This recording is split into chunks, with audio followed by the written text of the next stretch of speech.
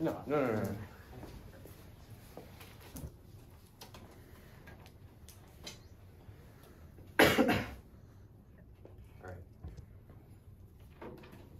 Is anyone not ready?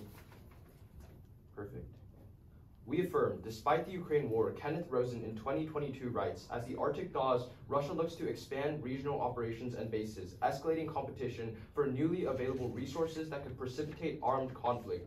However, America is asleep at the wheel, as national security analyst David Oswald in 2021 writes, no recent strategies obligate significant spending in the region for new capabilities or permanent presence. Arthur Herman of Harvard University continues in 2022. Although the Pentagon did issue an Arctic strategy, these are isolated documents with no plans for coordination or action.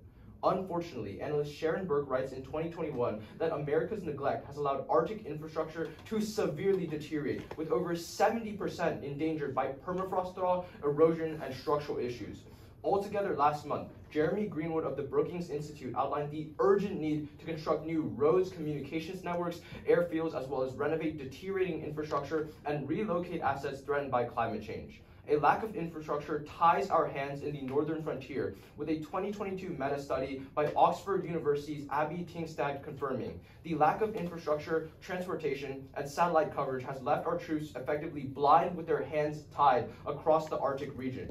Overall, the Arctic's crumbling infrastructure leaves forces underprepared and millions without access to hospitals, schools, and clean water. Heightened U.S. military presence would help in two key ways. The first is infrastructure development.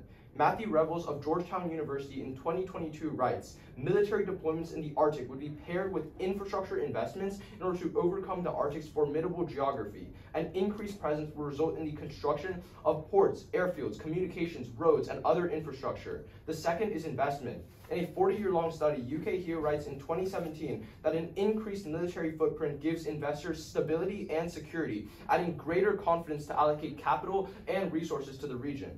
Thus, HEO concludes for every 100 additional U.S. troops deployed, a region experienced a $21 million increase in total domestic and foreign investment. Empirically, the UN Conference on Trade and Development found that these investments enabled the construction of vital roads, ports, power grids, and other infrastructure critical for military operations and economic growth. Additionally, as a NATO member, the U.S. would catalyze allied investment in the region for collective security. Stefan Kotija in 2019 confirms that since the 1950s, complex investment projects drew joint funding from nearly all of Europe. Empirically, NATO themselves estimate that joint alliance funding has been successfully implemented in more than 13,000 large-scale projects across the alliance. Arctic infrastructure development is critical for two reasons. The first is economic growth. Without improvements in infrastructure, Olivia Hoop concludes in 2022, deteriorating infrastructure will force the displacement of entire communities, inflicting a massive human cost.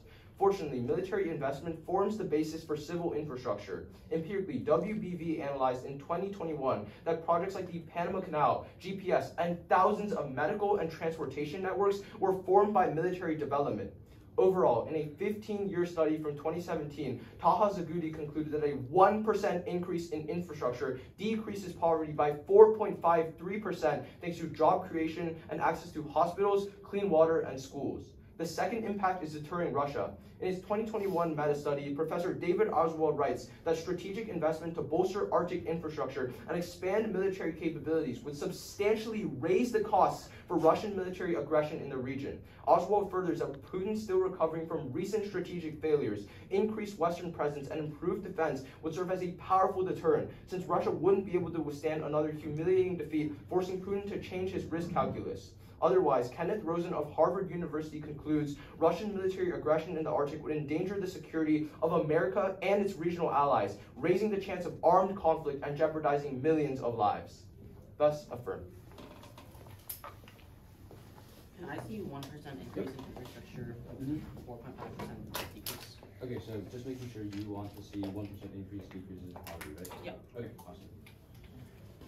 Once that's done. It's yeah. Actually. Once that's done. Did you send it? Mm-hmm. Oh, okay. You just go. I'm waiting.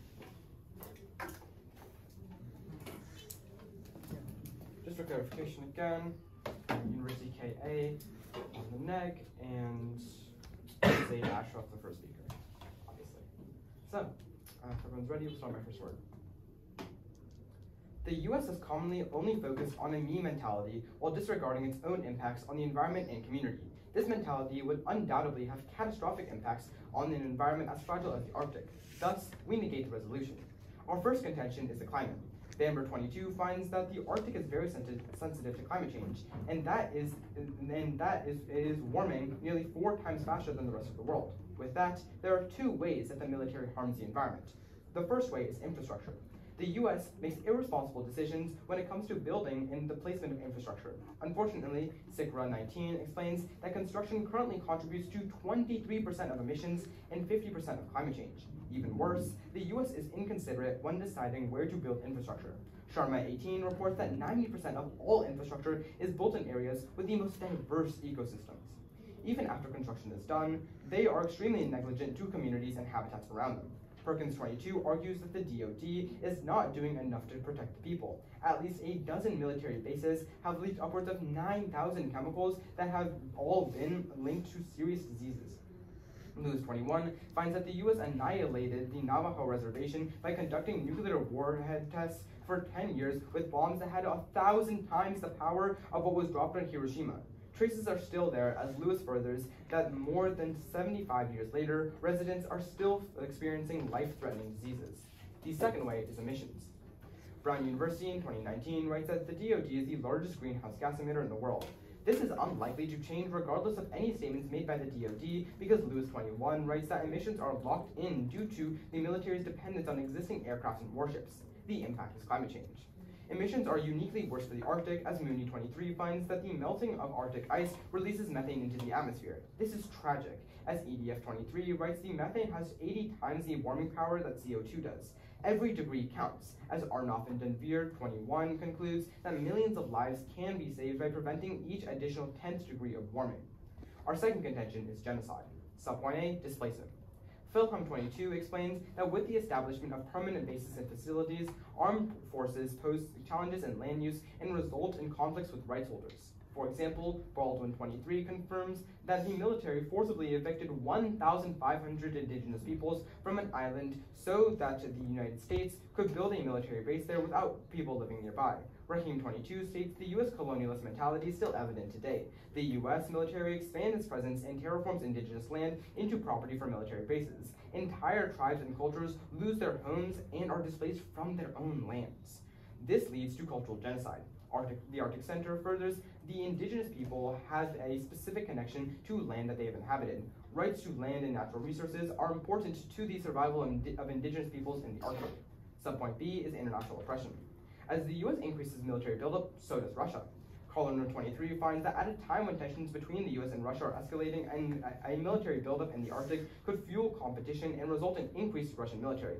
Simonson 23 writes that increased Russian involvement prompts indigenous rights violations. Russian indigenous people's rights are continuously violated as their homelands experience development without their consent. This limits access to tradition and violates indigenous rights to sustainable livelihoods, health, nutritious foods, and education. The impact is colonial rule that will inevitably spiral into genocide. Phillips 13 finds that the greater the intensity of colonial rule, the greater the likelihood that it is genocidal.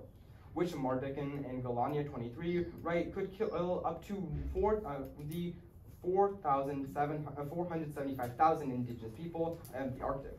Moreover, the positive feedback loop of indigenous genocide and colonialism causes generations of global violence. Stanley 19 confirms that decolonial efforts that emphasize indigenous culture are essential to challenge the extinction of indigenous peoples. Thus we negate, and I stand ready for cross-checks. Sounds good.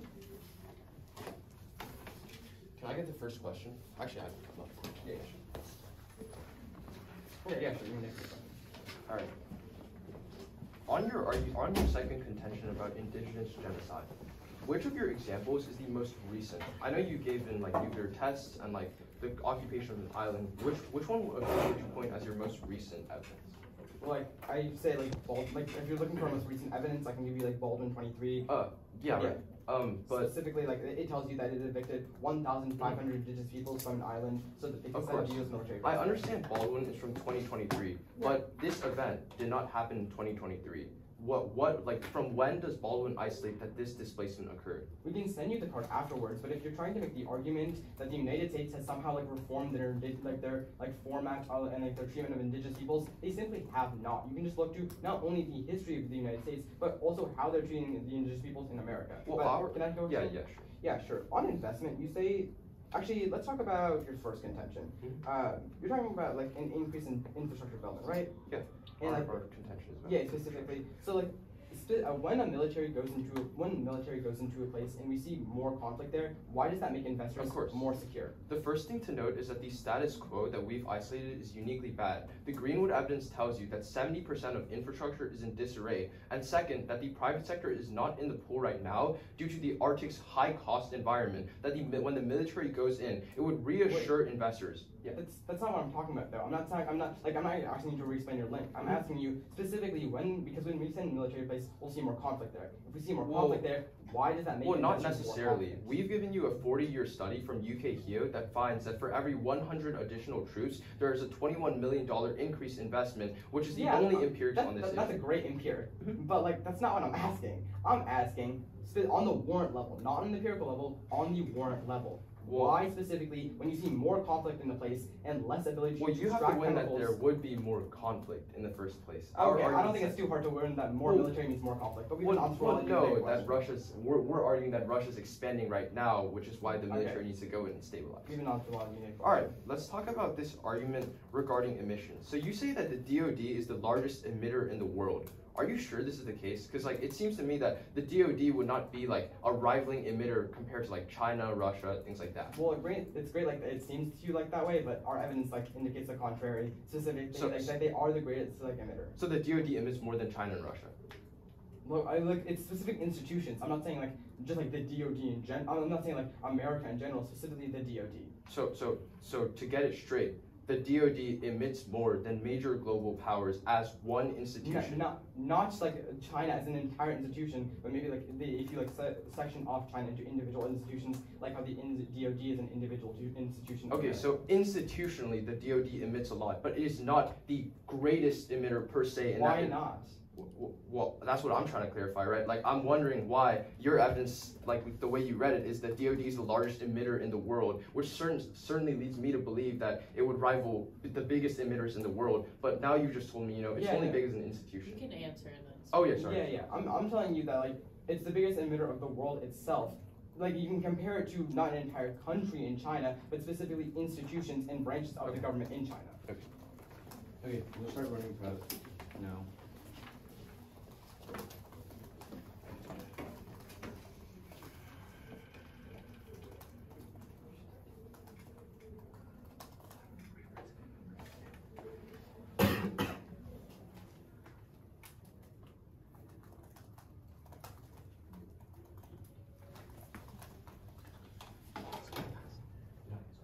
That was around 25. Okay, so it'll just be down my appendix page. Is anyone not ready? Sounds good. At the very top, inaction leaves us sitting like ducks in an emission oven. On the argument of climate change, Plumer23 writes that under current policies, Earth is on pace to heat up by 2.1 to 2.9 Celsius this century. In fact, Crownheart23 furthers that even though progress is happening now, it isn't happening fast enough, and as of now, climate change is inevitable, which means that the only chance that we can even have a shot at solving climate change is if you vote AF. At that point, let's talk about the argument of infrastructure. First off, infrastructure is actually good for climate change. De Silva 21 writes that Alaska's coasts are abundant in untapped wind resources. Solar energy is increasingly valuable for applications, and U.S. energy infrastructure will allow the U.S. to increase power production in the Arctic and help fight climate change. Secondly, military involvement would inspire scientific cooperation. Garamond22 writes that defense strategy develops partnerships with allies for the challenges of the future. This solves climate change. As Bond23 writes, no single nation can solve climate change. We improve understanding and solve through collaboration with allies. Thirdly, new infrastructure development won't be as high in emissions. For example, the MIT is building new tech where they can avoid emissions. For example, they've recently developed a new type of concrete that has net zero emissions. Secondly, the argument that they've made on construction is totally non-unique. We see construction happening all over the world, all of which will increase emissions anyways. Finally, they've conceded the erosion evidence at the top of our case, which says that Russia is already building up now. One, this means that infrastructure is being developed anyway, so emissions are going to increase. And two, this also means that their genocide argument is going to happen regardless. On their second link about emissions, first, the military is set to be net zero by 2050. Rand 22 writes that military bases are stepping up efforts to reduce carbon solar panels, and by then the Army will induce a microgrid on every base by 2035, which will reach net zero emissions by 2050. Secondly, the military is getting better. McFarland 23 writes that U.S. military's oil is down 15 million from 2018, and emissions fell over 4 million. Renewables, fuel-efficient vehicles, smaller exercises all contribute to decline in fuel use. Thirdly, deployments are synonymous with sustainability. McFarland 22 writes that enhancing Army infrastructure through climate change reduces emissions and adapts to climate change. The Army's transition to electrical vehicle will help achieve tactical self-sufficiency and reduce energy needs. At that point, let's talk about their second contention about cultural genocide. First off, indigenous communities are already dying. Shulman 19 writes that Arctic communities see outmigration due to a lack of employment, remoteness, lack of education, and health services, which, by the way, infrastructure solves for every single problem. But the military is good for indigenous people. First is infrastructure development. USDA writes that lack of infrastructure is a barrier to economic development for native communities, and PPF 20 writes that infrastructure is essential to the well-being of indigenous communities. Obviously, building infrastructure is the first step towards raising all the boats. Second is trafficking. Delvin 22 writes that military specialists will need to understand the implications of changing demographics in Arctic areas of operation where human traffickers and transnational criminal organizations operate with limited oversight. This will solve climate change, as UCS 23 furthers. Military and unmanned systems will play a key role to detect trafficking in the Arctic. Third is medical assistance. Delvin furthers that partnerships established between special ops and Arctic health facilities will leverage emergency medical service capabilities in remote areas during emergency operation. Delvin furthers that we will need to cooperate because meaningful partnerships with populations and indigenous communities will be established as a prerequisite for special ops operating above the Arctic Circle, which means if we would build infrastructure, it wouldn't be in areas where it would harm indigenous people because we need good relations with them. On top of that, we also build jobs. Devlin finds that the U.S. military will find opportunities for enhanced partnerships with civilians, establishing relationships and building millions of jobs. On their second argument about suppression, first off, again, Russia is already militarizing. Secondly, America would have enough time to publicly communicate to Russia that the military deployments are defensive, which means that Russia does not get on the offensive and they don't militarize. On top of that, Colony 23 finds that Russia is already militarizing, since Livy finds that the entry of Finland into NATO is already destabilizing for Russia. Finally, a war is far worse. If we get drawn in, not only would the war engulf the entirety of Europe, drawing in our allies, magnifying all the suppression that they talk about, but putting troops in would be hasty, meaning we can't help the indigenous. I'm gonna take some pride. You can start my time now.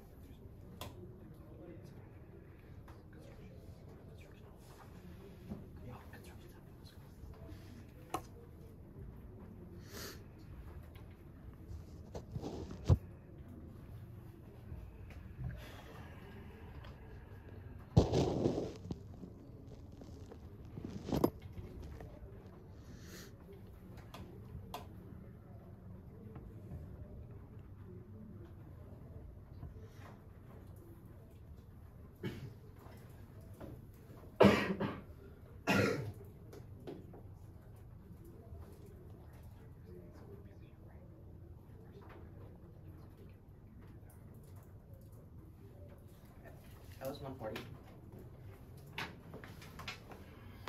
Starting on our case. Everyone good?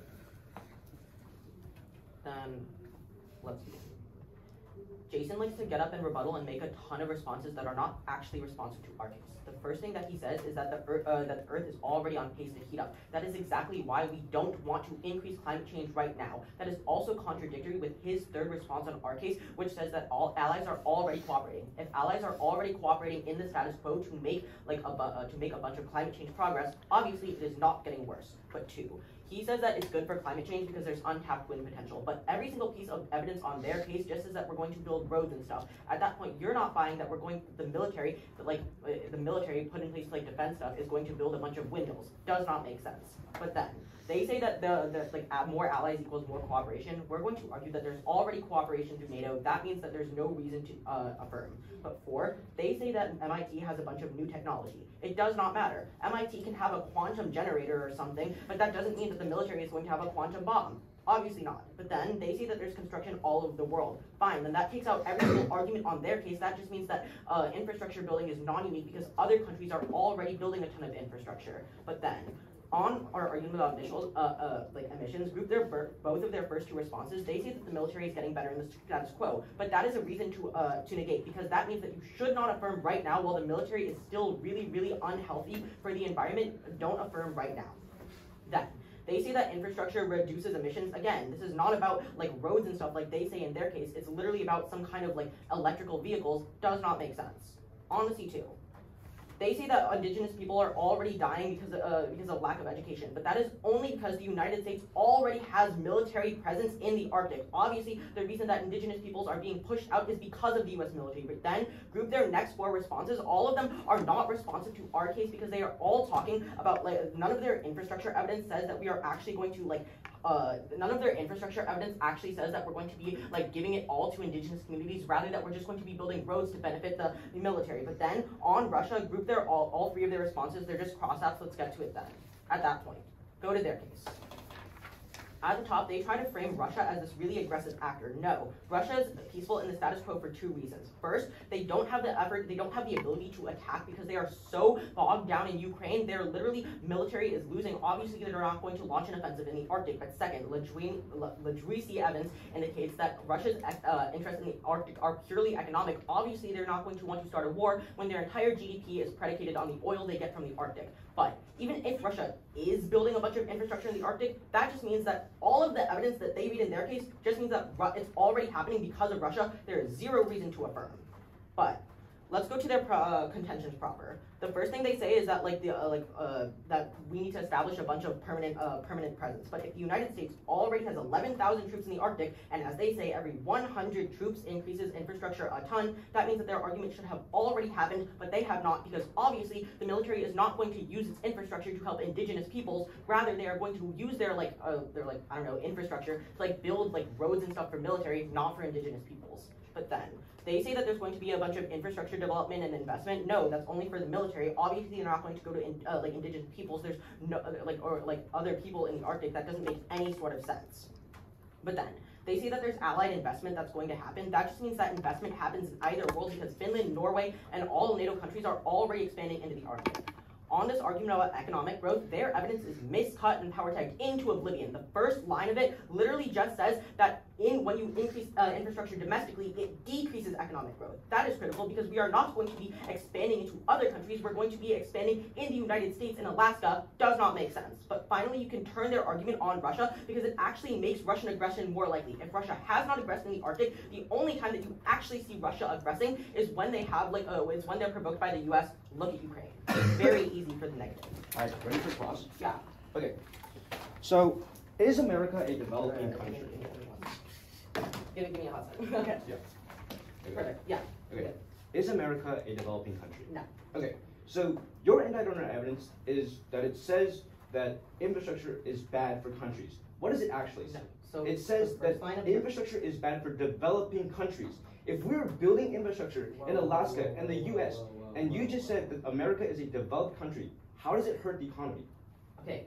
The first line of your evidence literally says, contrary to the effect of growth and domestic investment. Obviously, domestic investment. If you keep on reading on, it clarifies that it's talking about developing countries. It says, Look, it says are seen to decrease poverty in developing countries. It's talking about developing countries. Sure, wait, not all wait. So countries. if we prove that the United States is not investing into domestic countries, or into like developing countries, doesn't that mean that there's literally no effect? Our argument is not about building infrastructure in developing countries. Exactly. Our argument is So about how do you building get access to infrastructure. the Our argument evidence? is, yeah. Our argument is that infrastructure is broadly good. The evidence, the one line that we've highlighted specifically says that a 1% increase in Well, would you infrastructure just agree that reduces your poverty by evidence is 4%. specific to developing countries, and if the United States is not a developing nation, No. then how Again, are you increasing the The economy? index that you've talked about is specific to developing countries. The evidence is broadly about Jesus, infrastructure what? increasing You economy. literally just pointed out to me that the line before the part that you highlighted talks I mean, about how again, this investment is We don't have to invested get in bogged down by developing this countries. evidence comparison debate. The fact of the matter is not that getting because we bogged down, generate I'm just jobs, saying we that give your people evidence is health, bad. education. We've always seen an increase in economic I growth mean, in it's not developed my fault that countries. your evidence is power tagged into oblivion, but I'm gonna take a We question. read the sentence. It's like just one solid sentence that's highlighted. It's not power tagged. Sure.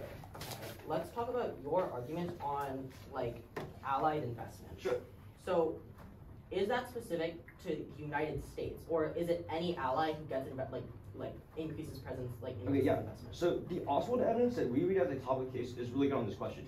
It says that right now, neither us nor our allies have a coordinated plan for both building infrastructure or military investment, which is why, like broadly, NATO has not developed enough infrastructure, and technically and more importantly, the Rosen evidence says that Russia is still aggressing in the Let's region. talk about that really quick. But, like, so I if think- all of these NATO countries are already expanding in the Arctic and they still do not have a cohesive plan, why is the United States going to be any different? Okay, again, the Oswald evidence also answers this question. It talks about how a coordinated affirmative action, substantially increasing military presence, would require a coordinated action. Obviously, we can't just throw 100,000 troops Wait, so randomly why across didn't the Arctic. why We didn't would need a already- coordinated Why plan. didn't we already do a bunch of coordinated action when, I don't know, Norway and Finland expanded in the Arctic?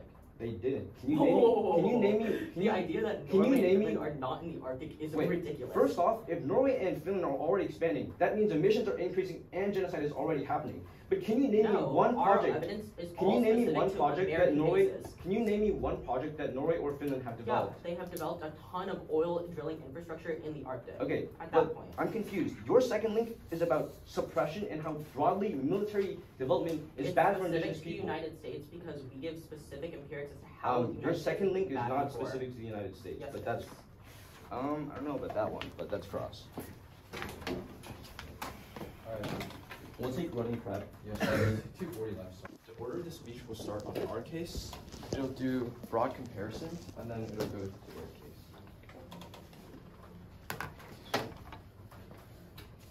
Is everybody good? We believe that the most important argument in today's round is our argument about infrastructure. 70% of our infrastructure is in tatters because of erosion and structural issues caused by climate change. But you know that whenever the military goes into the region, it is paired with infrastructure investment because troops needs roads. It's common sense that we paint a picture of stability, that for every 100 troops deployed, there's a $21 million increase investment, which would allow us to renovate roads, start new infrastructure projects, and green the region of climate change. That said, the first impact is about economy, that through this economic gain, a 1% increase in infrastructure decreases poverty by 4.53%, helping millions through gaining access to key economic expansion. The second argument about deterrence is that Russia is aggressive right now. Actions speak louder than words, and while it is easy to say that Russia is defensive at heart, if you look at actions like Russia's cutting of Nord Stream, its cutting of cables, and its buzzing of American airspace off the coast of Alaska, these Russian activities, although maybe defensive at heart, certainly have offensive implications, which is a reason why we need to increase our troops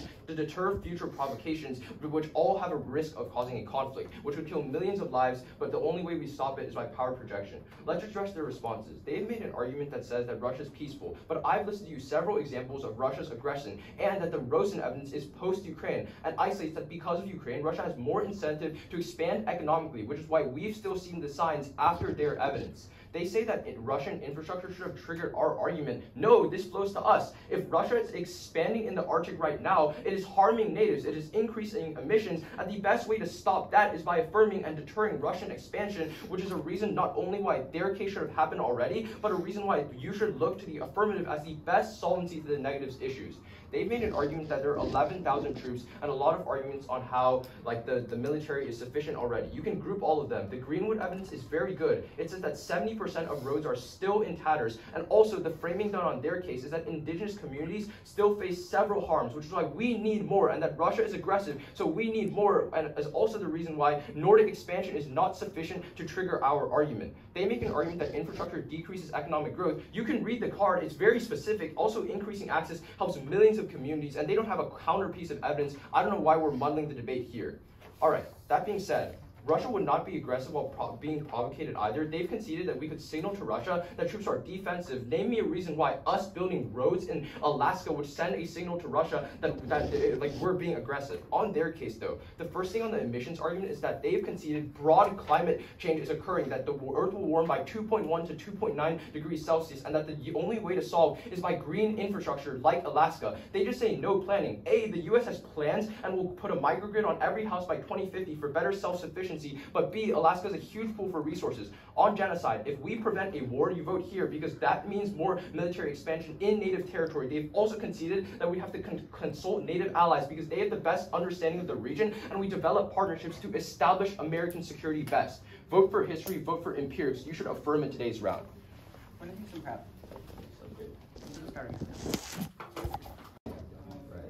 25, excuse me, 40, 40, something like that. It's not a big difference. Yeah. So, order's not going to be anything special. Our case win is. Let me just set up real quick. If everyone is ready, I'll begin my first word. Start by extending our C1 about climate change. The U.S. military harms the Arctic environment in two ways versus infrastructure, which is harmful during and after construction. Sakara 19 explains that construction emissions contribute to 50% of climate change, but after that, Perkins 22 writes that the U.S. military has leaked upwards of 9,000 chemicals linked to serious diseases. The impact is climate change, which injures or kills hundreds of millions of lives that can be saved by preventing a 10th of degree of warming. Let's go on to their responses. They really only say that climate change is unstoppable. They're kind of trying to make this try or die analysis, but really in their world, it's die or die. Specifically, their own piece of evidence tells you that we're already collaborating with these other countries, meaning that we're already solving for it. The only risk of like making it worse is by introducing the United States military into the Arctic and making it far worse. Now, let's go on to genocide. They make a few responses here, specifically just talking with them. They're just about collaborating with native allies. They specifically tell you that we're building a native territory, and our evidence tells you that's not what the natives want. That's word for word what I get in summary, that we're building in native territory. That's not what the natives want. Why would you disregard their wants? He also says at the end of his speech, vote for history. Yeah, vote for history. Vote for the thousands of years that the United States has been oppressing indigenous peoples. That's great. You can go on to the weighing. First, what we're going to prereq, because if we're focusing on climate change, then there's not going to be any economic development because they're making climate change so much worse. But second, we're going to say that we're going to prereq again, specifically that infrastructure gets messed up by climate change problems, meaning it's not sustainable in the first place. Now that you know we're winning our side, and we're winning, and even if you buy the case we're winning, let's go on to their side. Specifically, let's talk about Russia.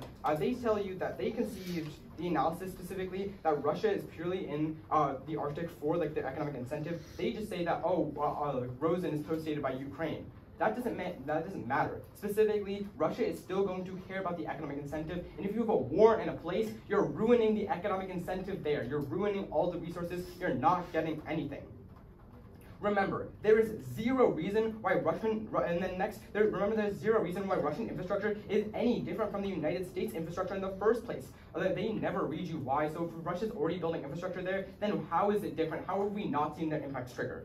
Next, we'll extend the point about how we're already collaborating with allies in the Arctic with the economies. Ally investment is going to happen either way. They clean concede that. Other allies per their own evidence of Finland, and also per NATO countries like Norway and Finland are already increasing development in the Arctic. But even if you buy this whole point, you're going to extend the turn specifically that as you increase U.S. presence, you're only risking increasing Russian presence because Russia has never aggressed in the status quo. The only risk of offense you have is for our side, specifically the negative, because Russia has not aggressed, and you outweigh probability because we saw it happen in Ukraine. For all these reasons, you negate. All good for Graham. Yep. You want to take the first question? Sure. So let's talk about this argument regarding. Yeah, let's talk about this argument that it's die or die if you vote for the affirmative. Yeah. So you're the negative. You do not advocate for any status quo change. So the third response that you read in rebuttal is that we are collaborating with allies. No, it's not. Okay, sure. Well, It's that's that how the it. affirmative It Sure, creates but collaboration. that's what I frontline it as in my It's second also- rebuttal. okay, I okay, say that that's not allies summary. are all. Again, you can look at my rebuttal. Yeah, so if that I was can- not the response yeah, I it's made. not- I it's can, not the so response, if yeah. I can continue. Yeah, go ahead. So the way I implicated in second rebuttal is that allies, because they're allies, are already collaborating on a bunch of climate change solutions. That is Okay. never responded to in Okay. summary. Like you can look That at your means you can look that at your rebuttal climate doc. That's great. It just wasn't. Oh, I can tell you Yeah, what does so- respond to it. The Oswald evidence, which was conceded Yeah. at the top So- of case, which says that the U.S. and our allies do not have a coherent strategy in Okay, the but Arctic that is together. not responsive. That is not Um, responsive. It Just kind of talking. is. Okay, so if I could just finish really quick. Sure. So just having a bunch of collaboration in the Arctic does not matter in relation to global climate change. We can collaborate in climate change. I don't know, in South America. Does not like climate change is like not like this one thing that stays in like a Wait, so stationary place. collaboration doesn't matter? Like I'm No, the kinda- point is that in the status quo, we are collaborating and solving for climate change, which is your Alright, but responsibility. think about it like this. If the Plumer evidence finds that climate change will rise by 2.1 to 2.9 degrees anyways, doesn't that mean your scenario triggers? Like, that factors No. in collaboration. It's Because, like, because we're already working towards a better future. You're working Well, to stop that better well, future. yes, but that is the most recent estimate of climate change. So if this argument Okay, is yeah, going and from that most recent estimate, we are Sorry. going to start from now, build on Wait, a better Wait, future. but our evidence is very like it's like this year. Like we cut it like So it's very recent. It factors in collaboration and finds that climate change is still so getting Daniel, worse. that's all well and good, but it doesn't actually matter because that is not an analysis made in summary. Wait, where I'm it definitely from a is. conceded It- analysis from rebuttal Okay, that we're first off- already solving in the First status off, it definitely was in summary, but if we want to talk about what's actually good, it's the crown of our evidence, which says even though we are taking actions, again, it's not happening fast enough, which is why emissions are still on the upbeat. You know, Yes, okay, that's sure, fine. we're gonna take Okay. a question now. Yeah, sure. Let's talk about your arguments on infrastructure. Yep. So you're saying that no one is building infrastructure in the Arctic right now, right? The way we frame it is from Greenwood, which is clean conceded. That says 70% of infrastructure in the Arctic is deteriorating right now. Additionally, that indigenous people are suffering. So if other countries are fixing the infrastructure and They're it's not. still Well, deteriorating. they're not. That's So, the well, issue. again, it's That's like- why- so- Just to be okay, fair, there's what's no the other difference countries between- that are militarizing the Arctic. I understand, like one, these countries can't like babysit us in Alaska. That's an area we have to do our own investment. But secondly, we frame the argument as Greenwood. Like again, it's like a recency debate again. Like, So your impacts are limited to Alaska. well, there are limits. Like, we really don't have to get bogged down in this Yeah. evidence Yeah, we comparison do, debate. because it's like Alaska versus the entirety No of the matter Arctic. how I think you that's a pretty slice it, big the deal. fact of the matter is that infrastructure development is one, good for power production, and two, good for the economy. Right. These are all Not if you're unresponded not- arguments. Not that if are you're hard like to one get year out. living in Alaska versus the Yeah, entire Arctic. we can settle in final. That's cross. Okay, we'll take time starting now.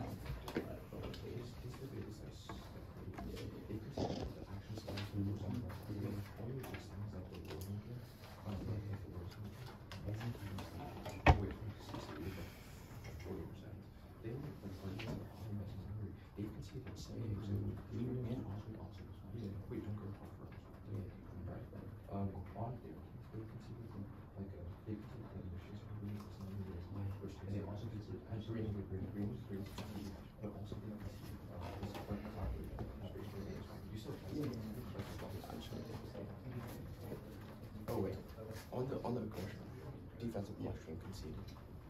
All right. Okay. The order is going to be their case, our case. Okay, so my opponent's case and the affirmative. Is anyone not ready? Great. My opponents go for two arguments in final focus, both of which you cannot vote for.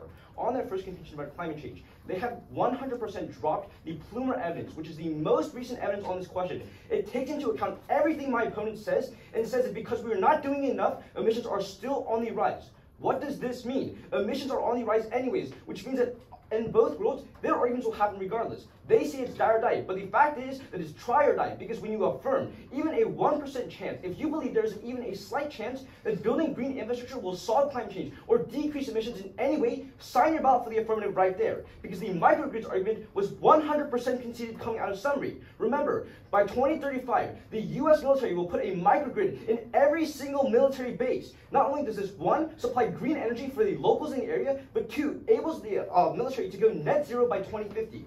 On their second argument about like genocide. First off, remember, Russia does not aggress because we signal to them that we are defensive. This means that Russia never built up their military in the first place, so the genocide never happens. They've also conceded that we will consult with natives because they know the land better, and obviously we would not want to destroy relations with them if we need them for military deployments in the first place. If you don't want to look at where my opponents are losing, you can look at where we're winning. The argument about infrastructure is the cleanest place for you to vote. Remember, right now, 70% of our infrastructure is in tatters. It's easy to say that our allies are filling in, but the truth is that our allies are not doing enough, which is why a substantial increased military presence is crucial, because not only does it, one, require us building new infrastructure, but also it sends a signal of stability, which is why every 100 additional troops increases investment by $21 million.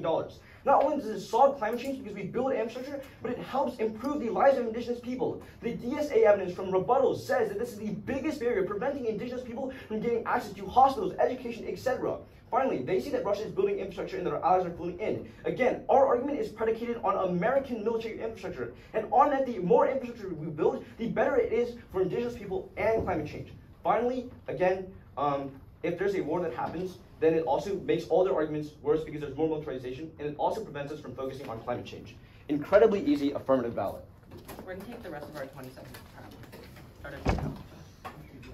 Sure.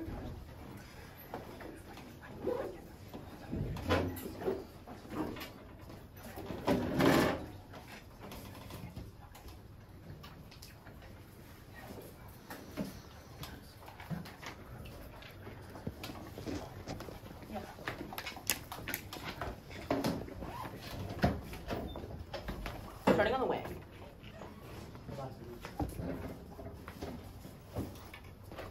Everyone good?